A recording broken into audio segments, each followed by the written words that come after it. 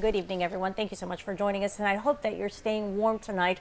I'm Katy Uriarte. As Dale did mention, the wind chill is going to go to dangerous levels over the next few days. Earlier today, the city did lay out its plan to protect the most vulnerable members of our community, the elderly. Our Javier Guerra is at the Senior Meals Program kitchen with the details. Tell us about this, Javi.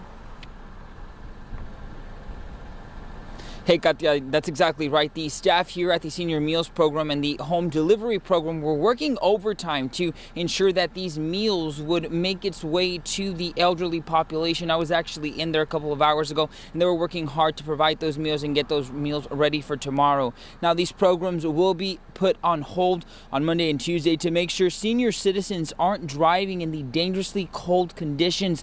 Now, some seniors may not have proper heating, so the city is planning on setting up 8 warming centers. That has not been confirmed yet, but they are in the works to confirm that. Now, the locations have not been announced, and if approved, they will be announced tomorrow, but we do know that they will be open from 9 a.m. to 6 p.m.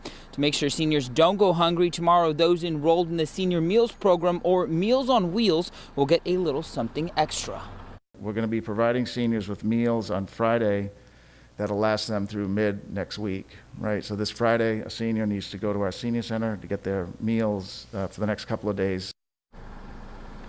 Now, as I mentioned, the city is working on setting up those 8 warming centers across the city. Now, when we know if those centers will be approved, they will be on our website. That's KrisTV.com. And of course, we will keep you updated when those centers and if those centers will be approved. Live from the Senior Meals Program, Javier Guerra, KRIS 6 News. Back to you, Katia. All right, get somewhere inside, Javi. Thank you for that.